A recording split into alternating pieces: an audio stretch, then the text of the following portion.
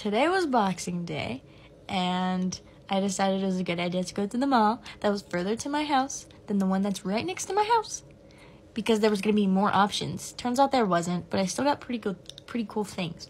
But anyways, this is not the point of the story. The point of the story is it's like a Forever 21, but like it's not, because Forever 21 is no longer a thing.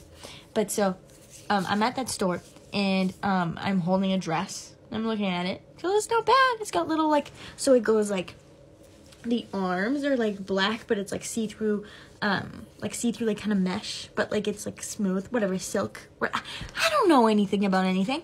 And then it goes like this. And then it goes like this. And then it goes like this. It's cute. It was cute. And it was black. And I was like, oh.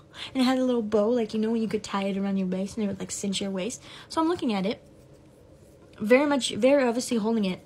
These group of girls, 3 girls, they walk by and they're like, yeah. They like talk like that. Oh my god, I like love that. Oh my god. Anyways, so they come a foot away from me. I'm still holding the dress. And she goes, ew, why do I like that? That's literally so ugly. And they go, I know, right? And they walked away.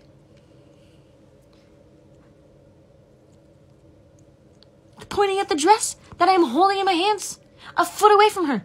She knows I'm looking at that dress. She knows I'm considering buying that dress. Why? I'm sorry. Can you actually shut up? Why are you trying to ruin my experience? Get out!